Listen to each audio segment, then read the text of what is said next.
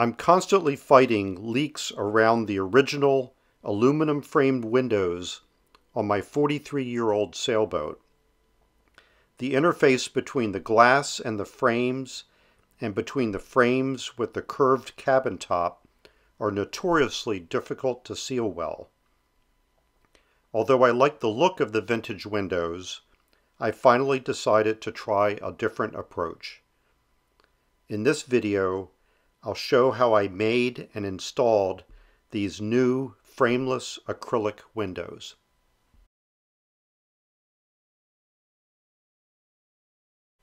Replacing windows is a good, off-season project performed under cover.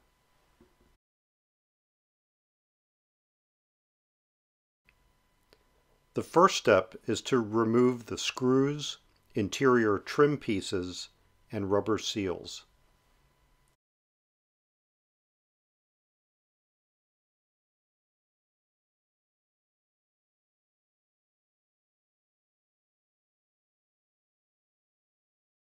Depending on what previous owners may have used in their attempts to seal leaks, the windows can be a little stubborn to remove.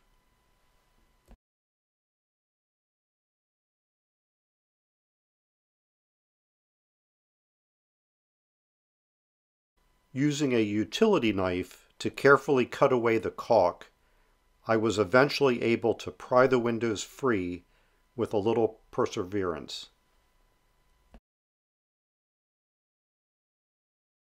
It's important to remove all of the caulk residue. A razor blade was used to scrape away the bulk. Isopropyl alcohol was also used to clean off the remaining residue. With the windows removed, you often find that the window holes were crudely cut and not smooth. Although not shown here, I sanded the openings smooth and filled the gaps between the cabin layers with thickened epoxy.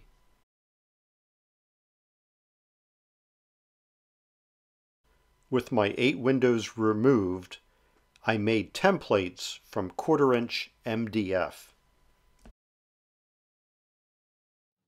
The window sizes were transferred onto the MDF. However, I ended up making the templates slightly larger by adding an extra 1/4 to 3/8 of an inch. The templates were cut out with a jigsaw. Since these templates will be used to fabricate the new acrylic windows, it is critical to shape and sand the edges as smooth as possible. The starboard and port windows are identical shapes, so only one set of templates is needed.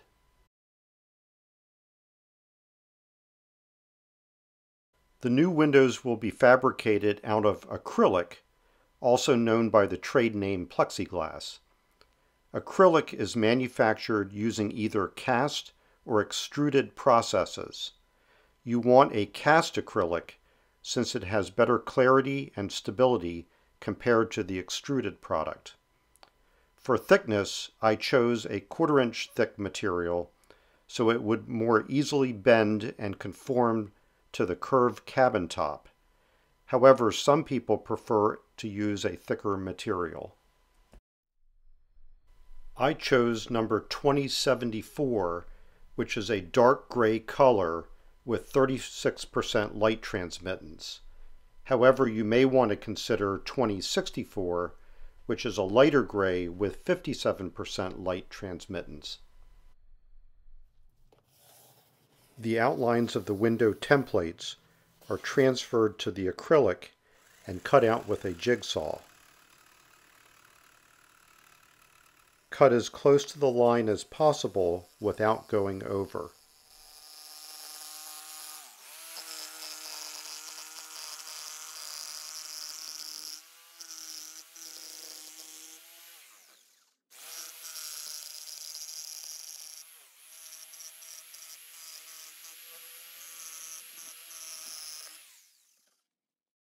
The templates are temporarily attached to the acrylic blanks with hot melt glue.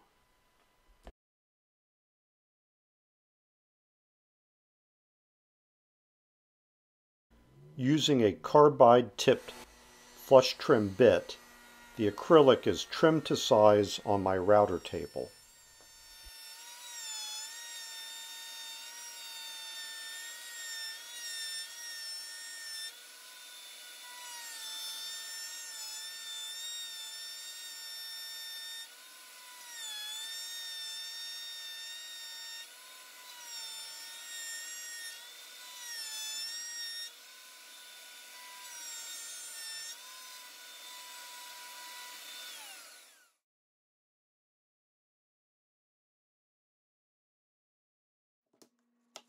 The template and acrylic can now be easily pried apart with a putty knife. Next, I ease the outside edge of the windows with a small roundover bit.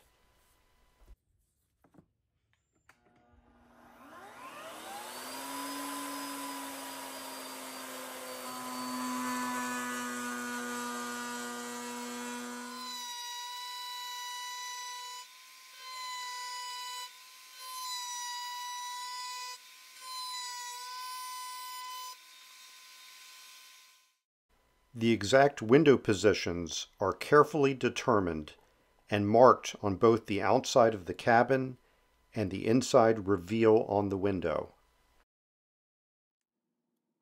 To avoid seeing the cabin overlap on the outside of the window, we need to paint the corresponding border black on the inside of the window. Therefore, I carefully cut away the protective paper along the reveal that was marked on the inside.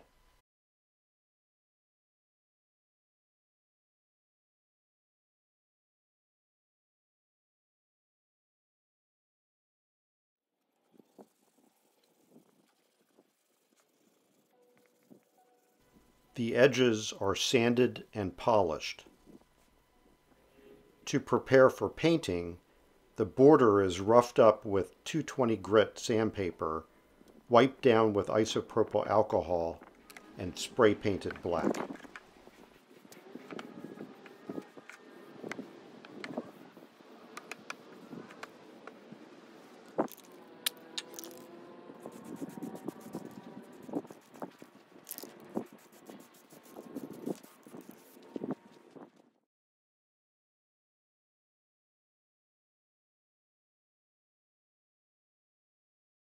Losing the aluminum window frames means we no longer are able to attach the interior trim. How to finish the window edges is certainly a dilemma. I decided to use a U-shaped edge banding material to cover the window edge. This is attached with a self-adhesive strip.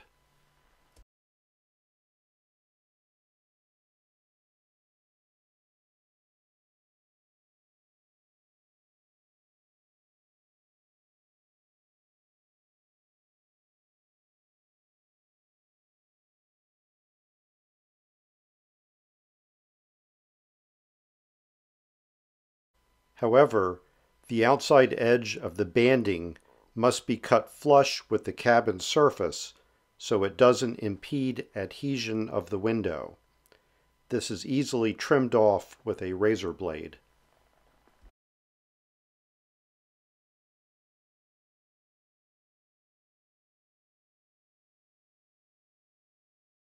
To attach the windows, I'm using 3M's VHB, or Very High Bonding tape.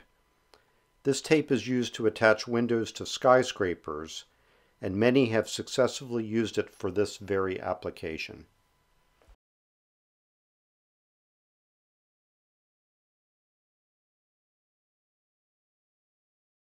The VHB tape is applied around the inside edge of the window opening.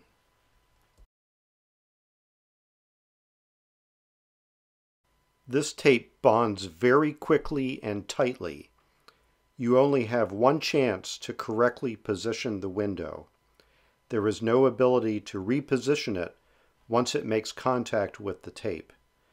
Therefore, I located some dowels below the window to help position it during installation.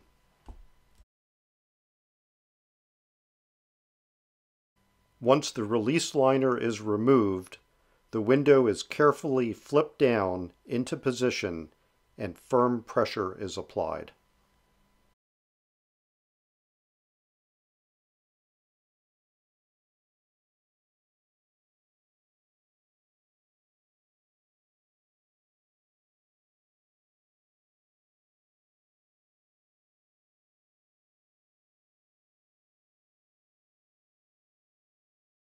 Dowel 795, a silicone structural sealant, is used to seal around the window. If you shape the tip with pliers, it makes it easier to fill the narrow gap. After taping around the window, the sealant is applied, filling the space between the cabin and acrylic as deep as possible up to the VHB tape.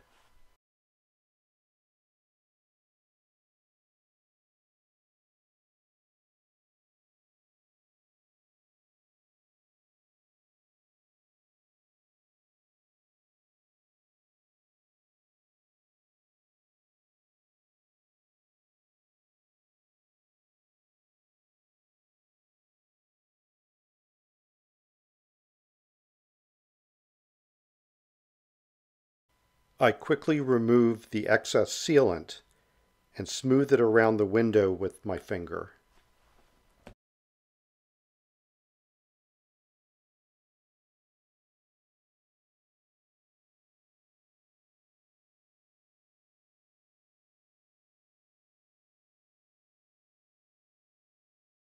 After about 10 minutes, the tape and protective paper is removed, revealing a beautiful new window.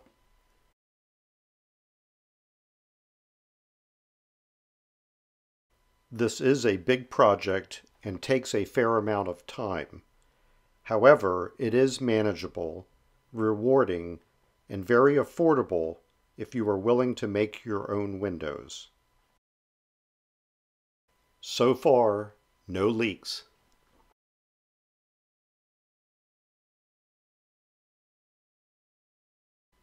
Thanks for watching.